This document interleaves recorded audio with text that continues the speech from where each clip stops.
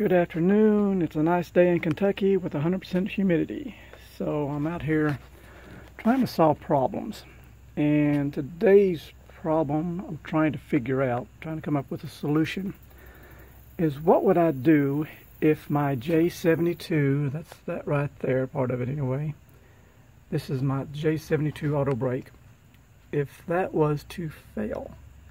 And I was thinking about it as I'm traveling, because I guess it's the mechanic in me. I'm driving down the road, I'm thinking about all the stuff that's operating that could break at any moment. So, with fuel pumps and water pumps and alternators, and and I've tried to, I keep spare belts. I've got the air conditioner bypass kit in case the bearing goes out of the clutch. I can get myself out of jam there.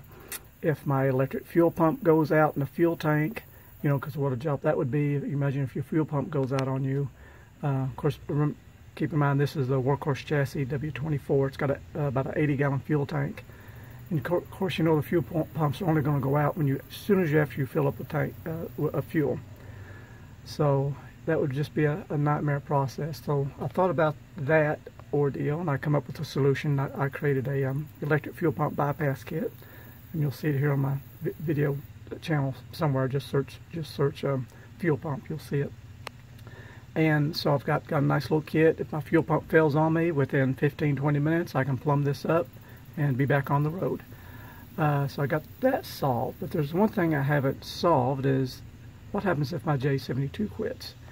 And first of all, I guess I'll tell a little bit how it works. Of course, to start off with, that is our hydraulic pump. And what our J72 does, that is our parking brake. And that is our only parking brake we have, because the transmission, it's an Allison transmission, but it does not have a parking pawl. So let me crawl under the RV and I'll show you quick. Galloway cat. Alright, got my exercise mat ready. Okay, let's go under here. Okay, there it is. So that's your J72 brake mechanism.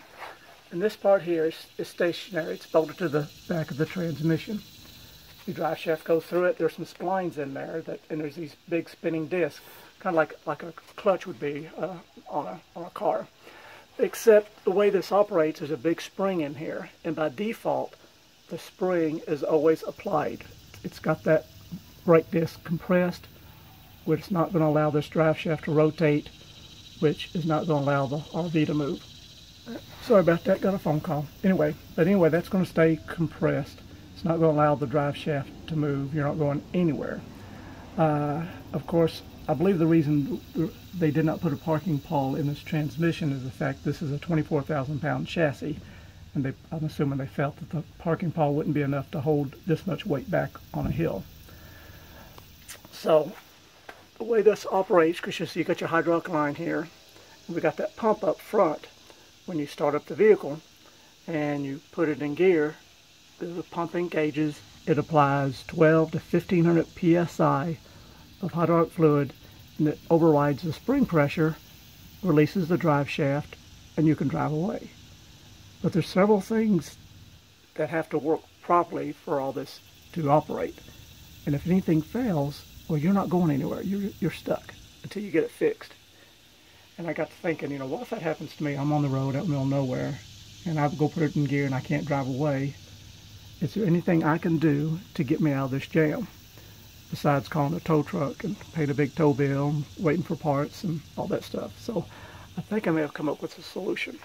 So anyway, so this is part of our situation. We got hydraulic lines. You could have a hydraulic line, spring a leak, that would leave you stranded. Whoop, let me get back upstairs here. What else could happen? Well, you've got your relay. So this is the relay to the auto brake. That could fail. Of course, if it fails and you troubleshoot it and you know that's what the problem is, you could just swap it with the ABS relay. They're the same part number. So keep that in mind. That's something to check. But also, we've got our pump. So your pump could fail. You've also got underneath the pump, you can't see it, but if you haven't done the upgrade, I've done this upgrade here to the Brazos Ultra Stop, so I've eliminated it. But if you haven't done the upgrade, you'll have a little computer box underneath here, that's put on by Workhorse. And that's monitoring all these inputs and stuff. So if that computer was to fail, the same thing could happen. Could leave you stranded. Several different things. So I've got to thinking, how could I get myself out of a pickle? And so I think I've come up with a solution. And let me show that to you. Oh yeah, before I do that, I was going to do something else first. Let me show you here. I was going to show you what it would be like. Imagine, see, this is the relay. I've already unplugged it. So without this relay, this pump is not going to energize, and that's not going to give you 1500 psi so you can drive away. So I'll show you what that's like. Okay, in the RV. Okay. You see all brake is on. Of course the relay is pulled, so imagine you had a bad relay or a bad pump. You go to drive away, you put it in reverse, step on the gas, and nothing happens. You know, you may think the transmission is out or something, but that brake is holding it and you put it in drive. You can see we're just sitting still, not going nowhere. So that sure would make for a bad day. So now we've got to figure out a way, if that was to happen, how can we get on down the road? Okay, well here's my pieces, parts I came up with. I think this will work just fine for me. Because remember I was talking about we need 1500 psi to override the brake mechanism. And with this 10-ton portable pump, that gives me 3000 psi. So that's more than enough. Of course, I need to know how much psi I'm putting in there. I mean, I could use, because I did that, what's it called, ultra stop upgrade, and now I do have that switch, I could use a volt ohm meter and just note when that switch, was it open or close, whichever way it goes, whenever that switch is activated, then I know I've met my pressure point, which is probably 1200 psi thereabouts. But I'm gonna put a gauge on here. So in this gauge, I already had this gauge. It's very nice, all brass. Look at there, made in America. So I got that. I got this on Amazon. It's like 42 bucks, free shipping. I don't know how they do that. And you know, it's just 1/4 inch pipe thread. So I got me some nipples, got a couple T's, and the handiest thing is this quick disconnect. So what I'm about to do, I'm going to plumb this up. I'm going to put me a T on here, my nipples. I'll have my gauge on it. Then I'm going to have this attached to the RV.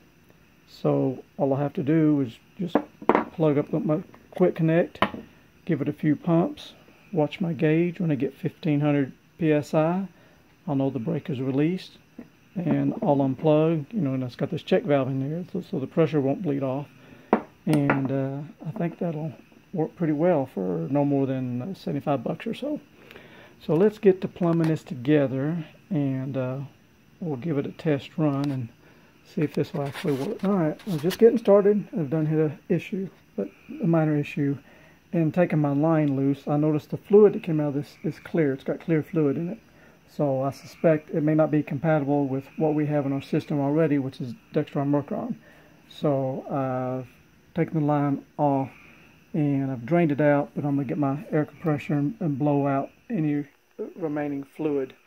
Get it completely cleaned out, get the hose cleaned out, and then I'll fill it up with the same fluid that's in there.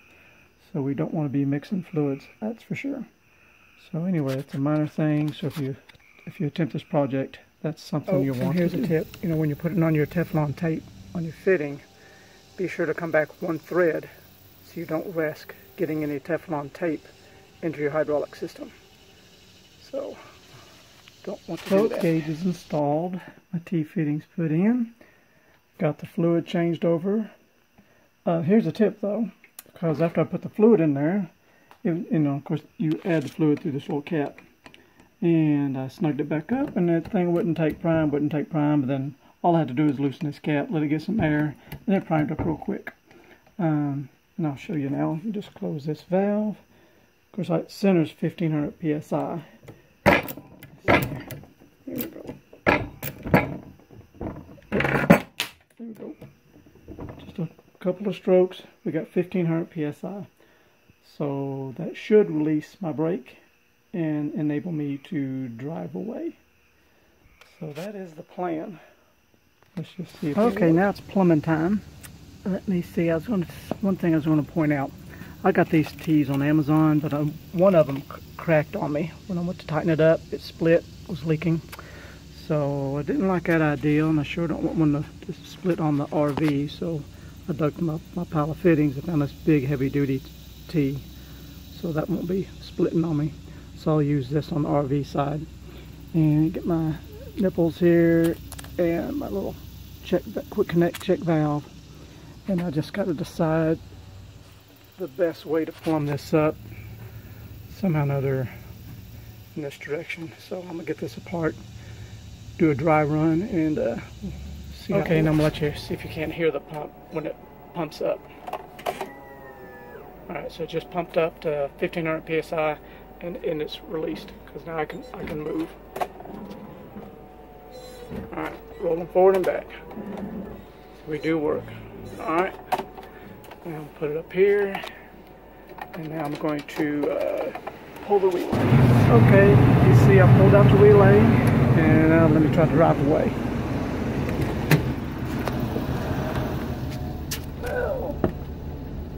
Okay, put it in park. Can't go nowhere. I'm stuck. I'm stranded. Oh no, I'm stranded. What am I going to do? Well, let's see if my contraption will work. Put it back in park. Okay, you see I got my little hand pump set up here. There's the hose, and I'm sitting here and imagine I'm stuck. I can't drive away. All I gotta do is loosen up this one fitting here, and then take this one out. Try to do this one-handed. Now there's a fitting I had to go buy. I had to go buy this right here to get me from, I think it's called number 4 hydraulic fitting to, it's a 1/4 inch national pipe thread. And so just put that, screw that in its place. And I'll put my quick connect on there. Get it tightened up here. Give me a wrench. So I'm going to have to get 2 hands on that. You see I got my fitting put in. Now I've connected my quick connect hose. Now I got my pump right here. We'll try to do this one-handed. Without, and you can see my gauge. A couple squirts, because I'm looking for about 1500 psi.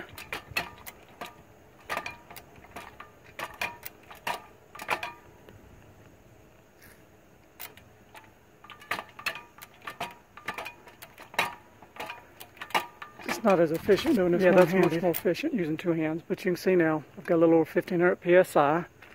I'm pumped in there. Now that's pumped in there, because now I got an advantage because I've got this upgrade. I have a check valve here. So the fluid goes in past this one-way check valve, and it goes out this line down to the brake mechanism on the transmission. And because I have this check valve, I can now relieve the pressure. I've got this little knob here. Turn that knob, and my pressure will drop. Okay? So now that my pressure is dropped, I can now, off the phone almost, I can now disconnect my line. Now, I did a test, just to see if it worked, and it will not. If you try to plumb in like on this side, past the check valve, you'll have so much pressure on this back side you can't get this to release. So you have to have some sort of check valve mechanism or an inline valve. So once you pump up the pressure, you can seal it off and then get your disconnect released. I'll show you what I'm talking about a little bit later on that. Okay, so let me get this out of the way. Okay, now it's pumped up. Now, and you can see the motor is still disconnected, as if I've had a motor failure. I'm pumped up, and now see if I could drive away. I got the wheel scotched.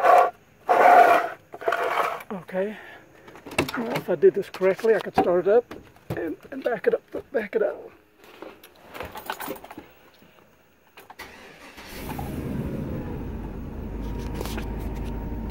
Okay, put it in reverse. Let's see if we can move. Yep, see, it does work.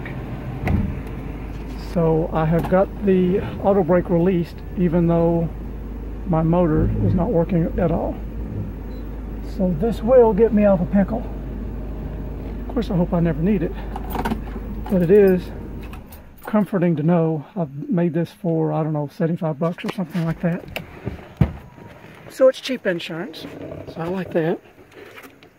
But now, for those of you who don't have this upgrade installed, you have to do something a little bit differently. I'll go inside on the computer and show you that. Okay, for those of you who may not have the ultra-stop installed, you'll need a way to hold back the pressure, and so you can also relieve the porta power. And this is the item you need. This will hold back 2,000 psi. Right there it is. So when I do a little schematic here, it's kind of give you an idea. So there's the porta power. You have your gauge on there. You'll see what your psi is. You have a little quick connect, and then you have that valve. So once you pump it up to about 1,500 psi, crank down your valve, bleed off the pressure, disconnect it, and your auto brake will be released. So that's a way you can get around that if you don't have the ultra stop installed. Well, I've got everything all put back together now. Everything's plugged back up like it's supposed to be. I'll test it again, make sure it works. But here's my little kit now, so I'll just pack this away in the RV along with this little adapter. I'll probably put this in a strong little Ziploc bag and wire tie it onto the handle here, or tape it on there so it don't get lost. But I mean, it adds 14 pounds to the RV, but it'll be a cheap insurance policy if you ever need it. And let's start it up, make sure it does work. Galloway 9 toes. There we go. We call him 9 toes. Something happened to one toe, don't know what, so that's his name.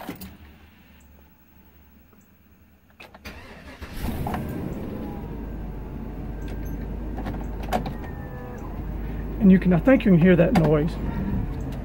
I'll put it, see here if you can hear it again. Close this up. You can hear the hydraulic pump kick on.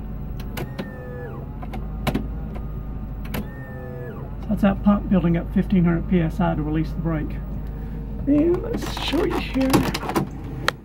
And you can see I can drive away. So everything is back working the way it's supposed to. Alright. And I'll show you some more tips that I know what to think about. You know, I guess I need to, as a warning too, major warning. If you go to do this, to jack this up, of course I was on a nice level spot here. You know, I was able to scotch the wheels and I knew the RV wasn't going anywhere. But if you was on the road, you know, and you had to do this, you know, you don't want to apply that pump and have the RV roll away from you. So you need to scotch the wheels. Of course, ideally, most RVs of this size are going to have the hydraulic jack. So drop all your jacks down, and that will ensure your RV won't go anywhere. But I was also thinking about something else. Say, for instance, we blew a line. So say, for instance, you know, this line blew. Well, with that check valve mechanism, because you still need a check valve. But sometimes you wouldn't have to have a check valve. You could just leave the pump mechanism attached to it because it's got that little knob on the side to relieve pressure. The only problem is you'd have to strap it up somewhere. You know, that would be a real pain, but you'd have to carefully keep it attached and strap it up. But having a check valve or a shut-off valve is ideal. But even if you blew this line, you could take the other line from up front, put it in here, put on your check valve, pump it up, you know, and then disconnect it, and you'd be good. You know, just somehow, some way, we got to get 1,500 psi back in this drum so you can drive away. Of course, if you're doing that, realize if you're pumping that thing up and you're under here and you don't have jacks down, don't have wheels scotched, you're about to get run over. So this is only for emergency situations, just worst case scenario, and you got to get out of Dodge and get somewhere else where you can actually get the parts and get it fixed. Because this could leave you stranded on the interstate, gas station, just anywhere. It just depends on when it decides to fail. And these RVs are getting older every day. You never know. I don't know how common they are to fail, but you know, you just never know. It depends on how lucky you are. I thought I'd bring this up while I'm in here talking about this brake mechanism. For those of you who may have already upgraded to this Ultra Stop, I noticed with mine, because I was one of the early adopters, I guess, one of the first ones that came out, and it may have been corrected since then. You may notice this gob, a mess of silicone on my wires on the back side. I did it on purpose because at some point in time I was rearranging my wires and I unplugged this and I noticed I had some green corrosion down there, and I thought, well, how can that be? I've got this silicone seal here, rubber seal, but yet I had green corrosion. I got looking around and I noticed there was no seals on the back side, so any moisture and stuff could get in there. And then sometimes with these RVs you get a heavy downpour. Sometimes the water can come through that gap and get in here, because I've had me a weather seal and that's helped to stop that. So I put that some silicone sealant on there to keep any moisture out. I did it on all my connections, because in comparison, where we got, like down here, here's a factory connector, and you can see right there, you see on the back side, a little blue, that's a little silicone O-ring type seal to keep the moisture out. And these didn't have that, but I've talked to Alan. I think he's going to look into that with maybe his newer versions, get that updated. But I thought I would point that out. If you have any of these, you might want to put your dab of silicone on the back side, and that way eliminate any corrosion issues in the future, especially if you're around the ocean. That could probably be cause problems maybe. All right, that's that.